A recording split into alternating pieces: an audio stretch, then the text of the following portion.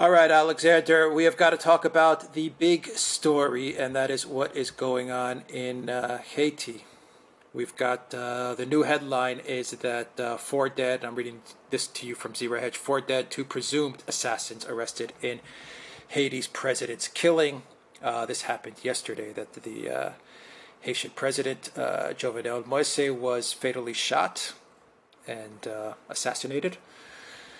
The information is still coming in, and, well, let's just work with what we know, Alexander. This looks like it was, this was a professional operation.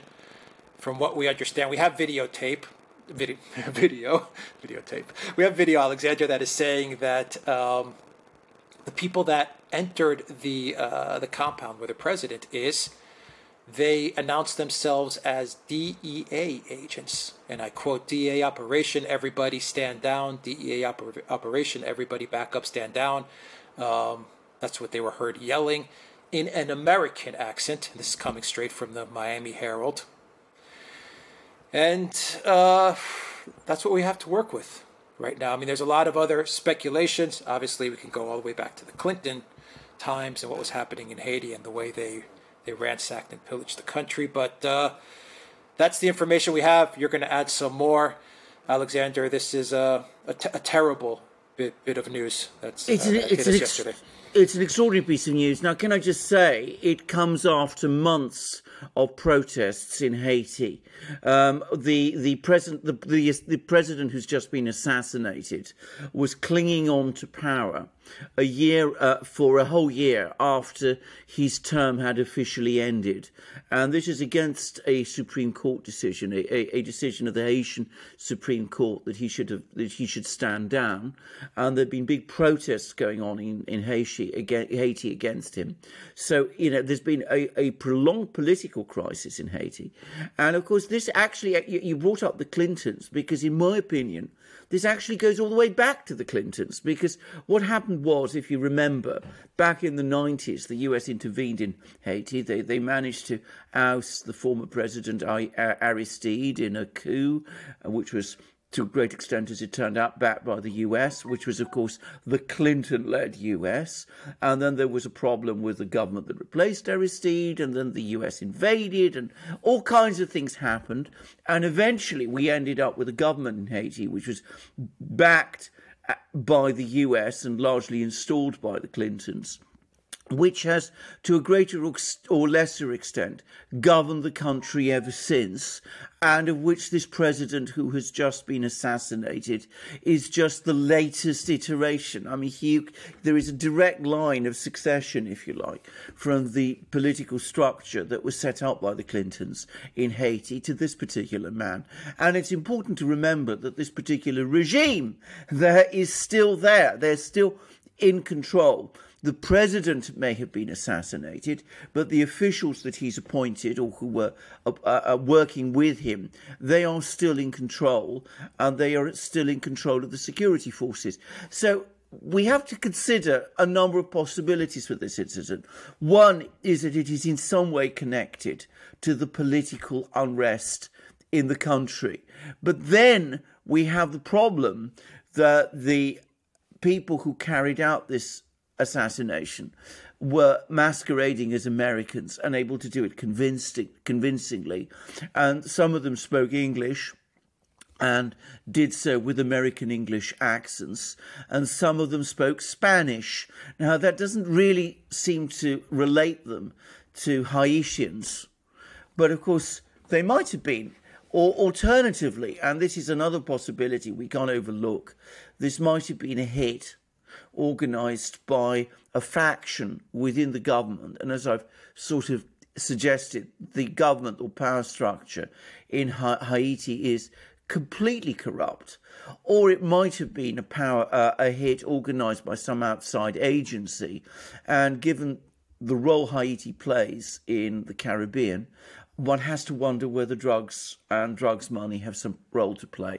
And it's interesting that these people who managed to infiltrate this compound in that way did so masquerading as working for the DEA. I mean, it does beg many questions, and it does beg the question how they were able to sort of march in, claiming, you know, that they were carrying out some sort of a roundup, and reach the president of Haiti himself and assassinate him.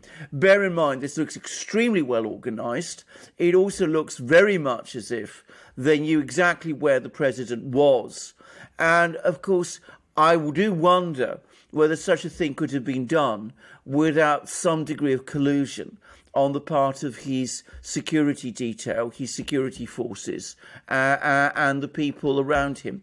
So, you know, lots of questions, very few answers, but I wonder whether there is some explanation for this in either a power struggle within the regime or perhaps, you know, a sort of criminal operation. Who knows? Yeah, the Biden administration has officially rejected the idea of DEA involvement. We do have the video footage, which you can clearly hear them saying that this is a DEA operation. So, I mean, okay, it was a sophisticated operation. There's no doubt about that. Alexander, we have to, just to be fair, there is the other narrative that Haiti was resisting the shots, and there might have been some connection there as well. Yeah. I don't know. I'm just telling you what a lot of the different analysts and the pundits are saying. So there is that angle as well. There's the drug angle. There's the fact that Jovenel was he was traveling to Turkey and doing deals with Turkey as well. And maybe some of his opposition didn't like that. And then there's, of course, the shot angle. So there's a lot of different narratives. We just don't know. Will we ever find out? Well, good question. Of course, we're told that there's been another gunfight now, and some of the people who were allegedly involved in this operation were killed, but others apparently are still being hunted or tracked down. It seems incredibly daring to me that somebody would do this in this kind of way. And again, I'd be straightforward about this. To me, it looks like at some level, this is a guess. I want to stress, I don't know, but it does look to me as if it has something of the hallmark of an inside job. In other words, is it really realistic that the president of a country would be so poorly defended and that a group could infiltrate their way into his compound and carry out something like this? I find that very difficult to believe that could have been done without some degree of inside involvement. And that begs questions about the nature of the government of Haiti itself. And of course, if there was inside involvement, then that might also explain. I mean, you know, I'm obviously speculating, but that's all we can do. That, you know, one of the reasons these people are being hunted down in the way that they are being hunted down is to remove them from the scene, because they might talk and they might say things that are embarrassing. Will we ever find out the truth? I doubt it, actually, at least not in the short term. Eventually we may, but if I'm right and there was an inside involvement in this, I doubt that we will, at least in any short period of time.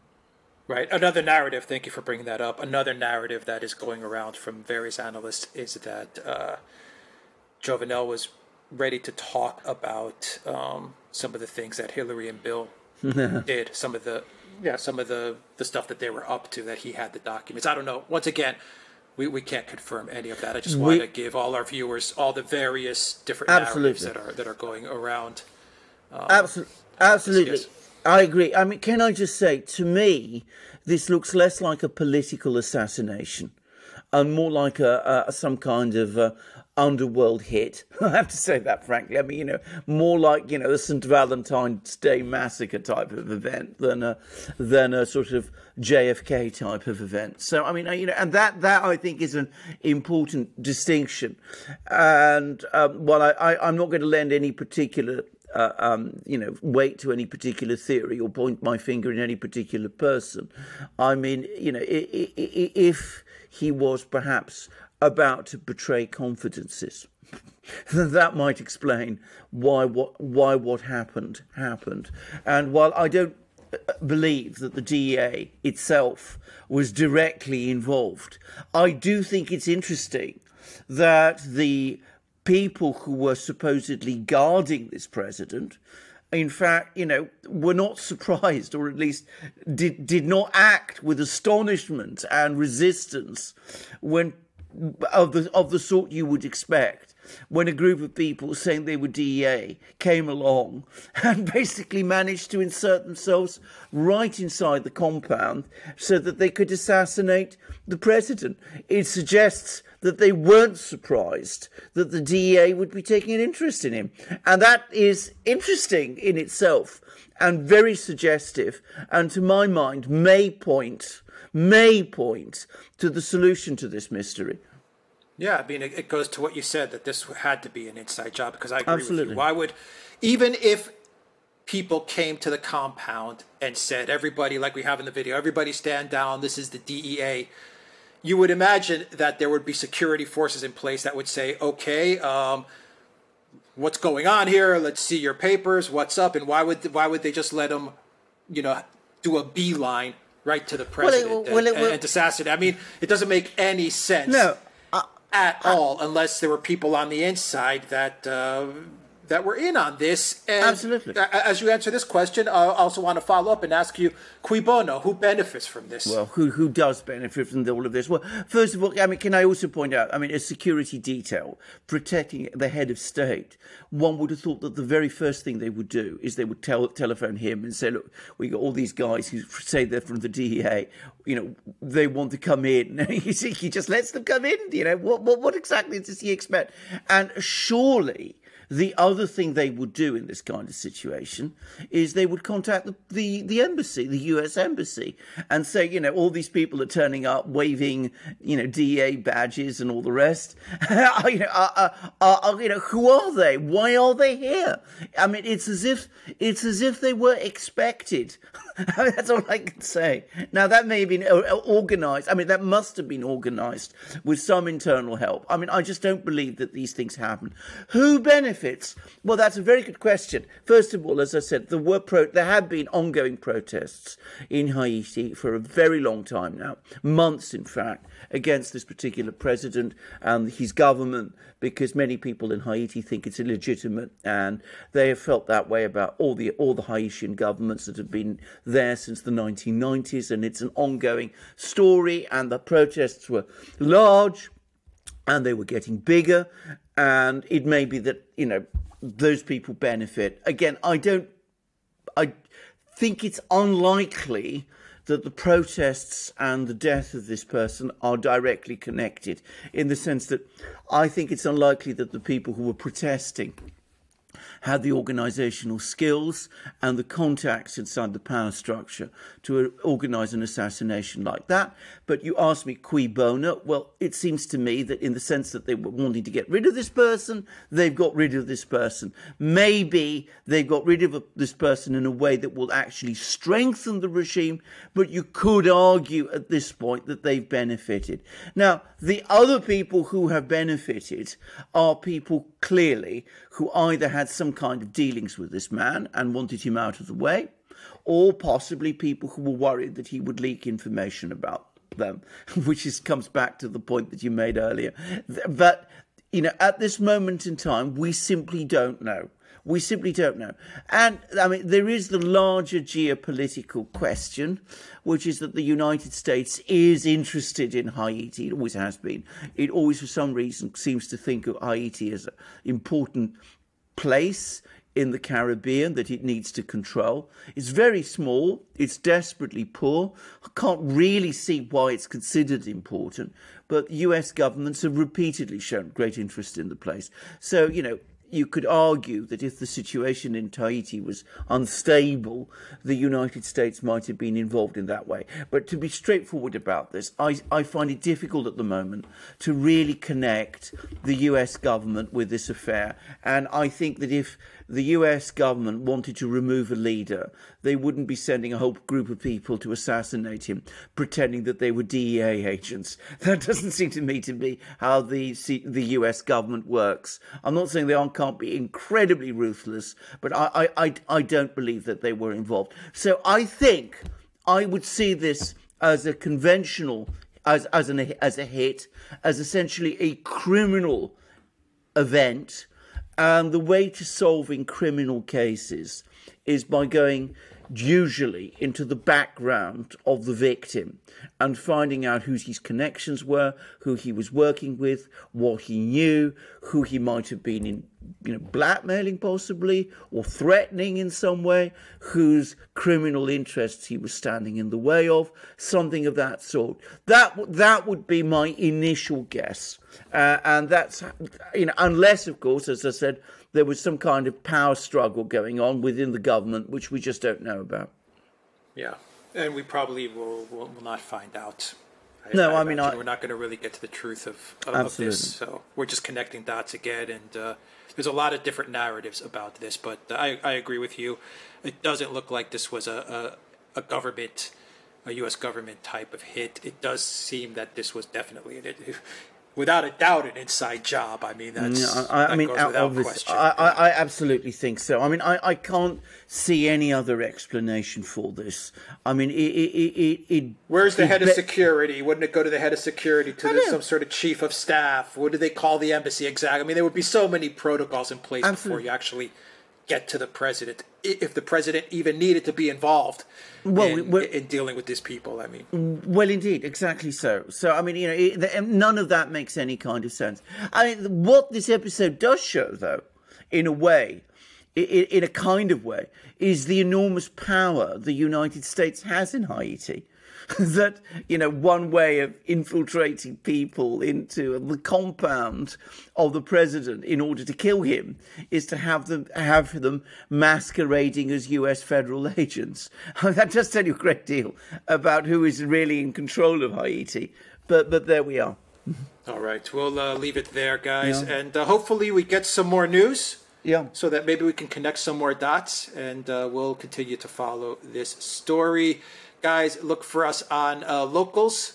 Look for us on BitChute, ODYSEE, Rumble, and definitely check out Super You, guys. It is a great free speech video platform. All those links are down below. And, of course, Locals, guys. We post all kinds of stuff on Locals, so look for us there. And Duran Shop, 10% off when you use the code REALNEWS.